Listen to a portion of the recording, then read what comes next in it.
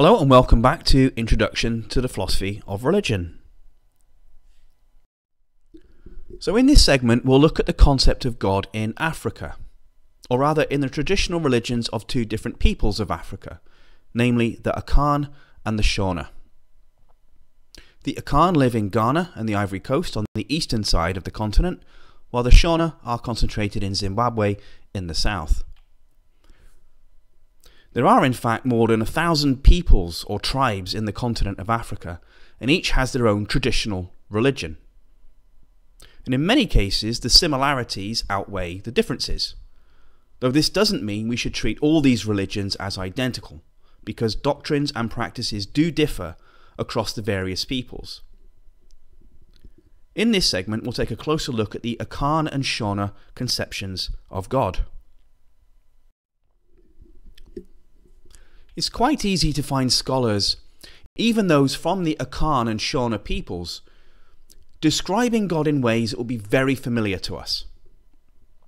So for example, a prominent Akan philosopher tells us that Onyami, the supreme being of the Akan, is not only omnipotent, omniscient and omnipresent, but also the absolute reality, the origin of all things, the absolute ground, the sole and whole explanation of the universe, and the source of all existence. And in a recent book, a Shona thinker explains that Mwari, the Shona god, is believed to be omnipresent, omnipotent, omniscient, holy, just, loving and merciful. And statements like these give the impression that the concept of God in Africa is the same as the traditional concept of God in the West, namely the God of the philosophers. But this has not gone unnoticed or unchallenged. So according to one African scholar, Pibitek, he says, when students of African religions describe African deities as eternal, omnipresent, omnipotent, omniscient and so on, they intimate that African deities have identical attributes with those of the Christian God. But this, he says, is absurd and misleading. Bitek claims that descriptions of God as omnipotent, omniscient and so on are not found in the traditional religions of Africa at all. And they are in fact the result of importing Western ideas into African religions.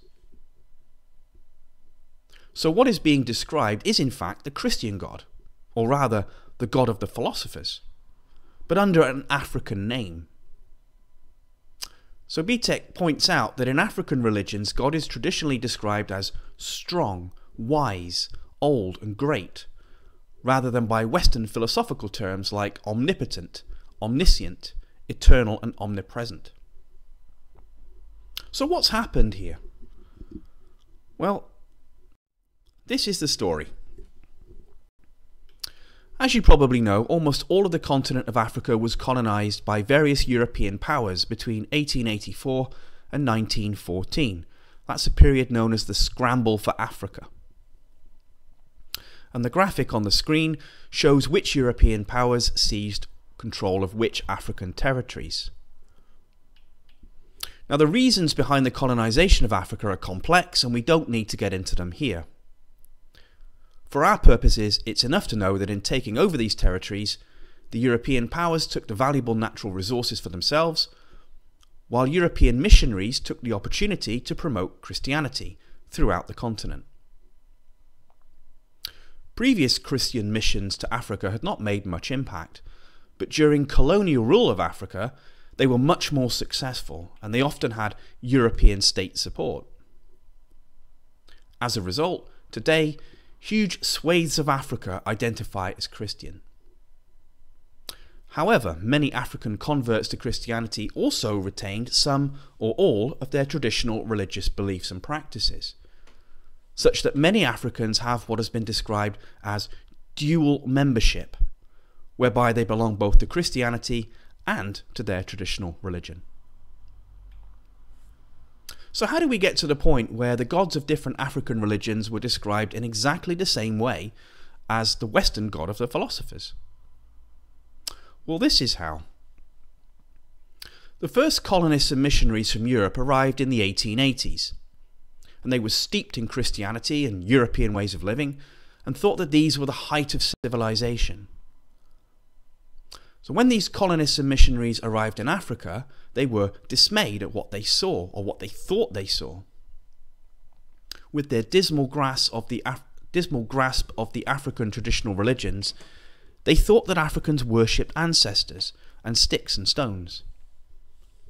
Some of them figured that the concept of God must be too abstract for African minds, and that therefore Africans had no concept of God and no proper religion. Others did accept that Africans had a concept of God and a religion, but they reckoned that these religions were inferior to Christianity. Either way, the colonists and missionaries looked upon Africans as backward, primal, primitive and savage in virtually every sphere of life, religion included. And so they took it upon themselves to civilize Africa, as they say, by introducing Christianity and other Western ideas. So early on, colonists and missionaries sought to convince Africans to abandon their traditional religions and convert to the supposedly superior Christian religion. And then, at the end of the 19th century, an amateur anthropologist put forward a theory that every human being possessed a sense of the Supreme Being, which the Supreme Being had given everyone in order to prepare the way for the reception of Christianity by all peoples. And this theory quickly became very popular among anthropologists and missionaries, who started to look a little bit more deeply into the traditional beliefs of African peoples. And they ended up finding evidence of widespread belief in a Supreme Being. So the anthropologists and missionaries then produced a flurry of books claiming to show that such and such a people or tribe did indeed have the notion of a Supreme Being. Many went further and claimed that the notion of the God of this or that African tribe was essentially the same as the notion of God that Western Christians believed in. What the anthropologists and missionaries did, essentially, was draw a box, put their own concept of God inside, and then write the name of various African gods on the side of the box, as if to say that the African gods were merely different labels for the Christian God, or the God of the philosophers. And unfortunately, in doing this, they westernized African gods and African religions. And this is the source of Pitek's complaint about the westernization of African deities that we saw earlier. Now, as already noted, there are more than 1,000 peoples or tribes in the continent of Africa. Each has their own traditional religion, but none of them has any written sacred text. So no equivalent of the Quran or the Bible or anything like that. In Africa, before colonialism, ideas were transmitted orally, handed down within the family and other members of the tribal groups. So where does our written information about African religions come from? Well, there are 5 main sources. First of all, we have white colonists and missionaries who thought Africans either did not have a concept of God or had only an inferior one to Christianity, and that's usually from the late 19th century. Another source, white colonists and missionaries who thought Africans did have a concept of God that was more or less equivalent to that of Christianity. And that comes from around the early to the mid part of the 20th century. And our third source of information comes from black Africans who agreed that Africans did have a concept of God that was more or less equivalent to that of Christianity. And that's from around the 1950s onwards. Our fourth source are black Africans who wanted to recover the traditional beliefs by stripping away the Western Christian philosophical elements that had been added since colonization. And again, that's from around the 1950s onwards. And our final source of information comes from white anthropologists and experts in religion who also wanted to recover the traditional beliefs by stripping away the Western Christian philosophical elements that had been added because of colonization. And that's around from the 1970s onwards. So it's the writings of these 5 groups That's what we have to work with.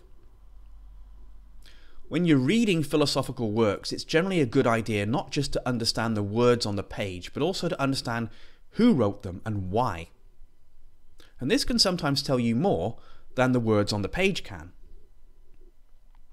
And this approach is definitely worth taking when reading works on African philosophy, because different kinds of people have written about it and they have had different reasons for doing so. Or perhaps it's better to say they have had different agendas for doing so. And these different people, with their different agendas, can lead to them saying very different things, as we will see. But unfortunately, we can't simply focus on those writers who want to present the authentic, pre-colonial African voice on God and religion. Because sometimes the writings by early colonists and missionaries contain information that cannot be found anywhere else. Now you might be wondering, if African religions don't have any sacred texts, how do we find out about their notions of God? Well, the best way is usually to focus on the name of their God, and also on the various praise names. And by that I mean the ceremonial names or titles given to their God. And there are usually quite a few praise names, as we'll see, and these provide an insight into how God is conceived. So let's turn to the religion of the Shona peoples from modern-day Zimbabwe. I mentioned at the very end of the last segment that the god of the Shona peoples is called Mwari. What does this mean? Well, one theory says that the word Mwari is formed from two Shona words, Mu and Ari, meaning the one who and is, to make the one who is. That's what they say it means.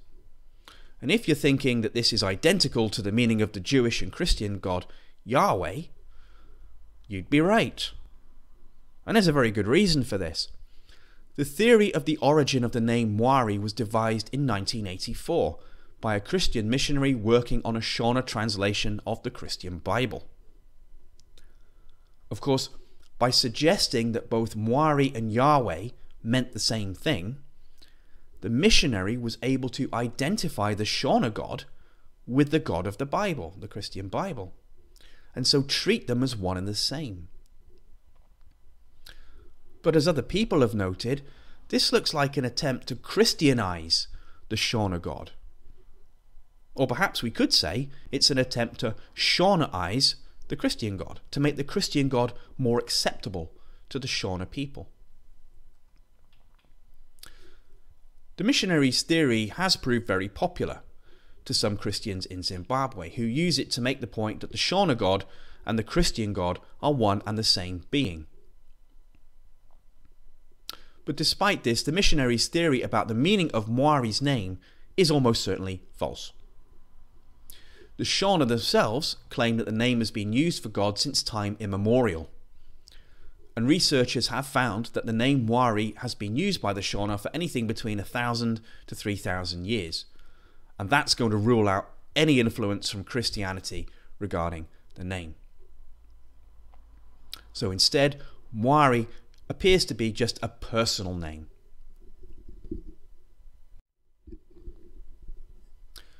Let's now consider some of Mwari's praise names and see what we can draw out from those. So there's a lot of information laid out on the screen there. Now the first list of English translations, that's in the second column, they all come from one particular author who is a Zimbabwean scholar in religion. The second list of English translations come from various other authors, they're just from all over. Though you'll find that the two lists do overlap to a large extent. There are a few discrepancies in there. One concerns Muziki and Muzikavanhu, and whether these mean creator or maker. In fact, they mean maker, but we'll worry about that when we look at the doctrine of creation in week 3.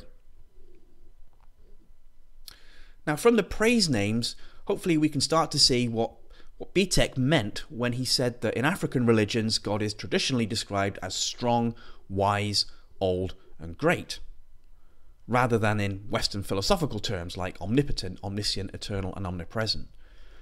So we're seeing God there described as maker, Lord, possessor, molder of things, one who existed at the beginning, that kind of thing. So from the praise names, we can infer that Moari is thought to be self-existent or uncreated, unborn, maker and designer of the universe and everything in it, above all humans and nature, creator of good and evil, the source of life, powerful or even all-powerful, sovereign and eternal.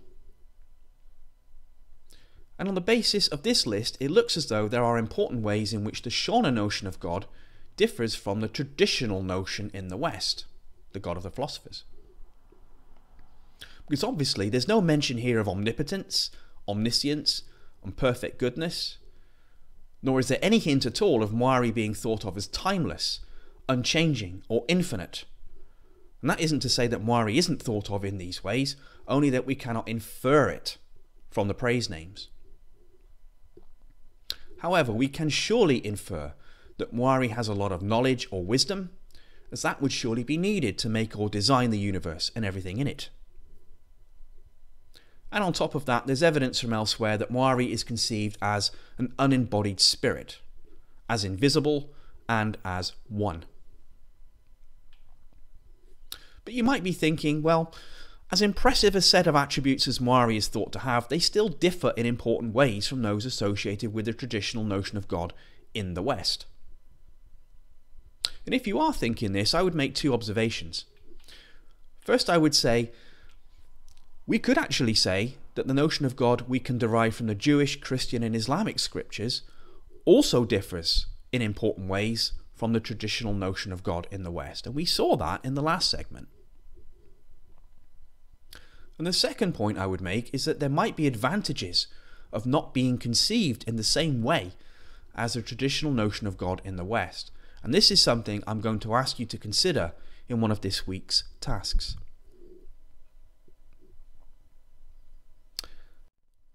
Okay, let's turn now to the God of the Akan people. I've mentioned before, the name of this god is Onyami, or sometimes Nyami. What does this mean? Well, Onyami has been taken to mean different things by different scholars. Some say it means the Shining One, others say it means sky, or sky god, and yet others say that it means absolute satisfier. Given how the Akan conceive of Onyami, I'd be inclined to think the last of these suggestions, absolute satisfier, is the most plausible, but we'll come back to this in a few minutes. For now, let's consider the different praise names the Akan use for Onyami. Now, if you look at the first list of Onyami's praise names, so the second column there, the first list of English translations, it looks very much as though what is being described is the Western God of the philosophers. We see Onyami attributed with omnipotence, omniscience, omnipresence. It also looks as though Onyami is the uncreated creator, infinite and eternal. And such a description is reminiscent of how Jews, Christians and Muslims describe their God. Is this a coincidence? Might the Akan notion of God have been influenced by outside forces, such as the Christians and Muslims with whom the Akan have been in contact since the 15th century? Or did the Akan arrive at this notion of God independently? Well, perhaps a better question to ask would be, is this a genuine reflection of the Akan idea of God at all? And quite possibly it isn't. Although this first list comes from a scholar called Kwame Jekye, who's a philosopher from the Akan people, he is sometimes criticized for viewing Akan ideas from a Western perspective, such that he sometimes smuggles in Western terms and ideas that are actually not found in Akan thinking at all. So perhaps we ought to see if others construe the praise names in a different way. And as it happens, they do. So if you look at the second list of the English translation of Onyami's praise name, that's the third column in the table, you'll see a very different account. Now, the translations in this second list come from a variety of different sources. In this second list, we see that Onyami is powerful, wise, and a maker. But there's no hint now of omnipotence, omniscience, and so on. But from this second list, we can also infer that Onyami is one, uncreated, and perhaps omnipresent as well. And we can flesh this characterization out a bit further by looking at other sources. For example, another Akan philosopher claims that Onyami is eternal, at least in the sense that he's always existed and always will exist, but not in the sense of being timeless, so not outside of time. And I think this list, certainly the second list of English translations, will help us to understand better Onyami's name. So we saw a few minutes ago, there were various suggestions as to the meaning of Onyami. We had the Shining One, Sky, Sky God, and Absolute Satisfier. So if we look at the list of praise names and what they tell us about how Onyami is conceived, it's difficult to think of Onyami as the Shining One, or the Sky, or a Sky God. There's nothing in that list to suggest that. But given Onyami's description as dependable, or the one on whom you can lean without falling, I think it would be plausible to think of Onyami as Absolute Satisfier. Okay, let's round up. In this segment, we've looked at the notion of God in two different African religions, that of the Shona and the Akan. We looked at the names of God in these religions and also the praise names, and we tried to deduce from those the attributes God is thought to have. But one thing we haven't considered yet is God's gender. But this will be the subject of the next segment.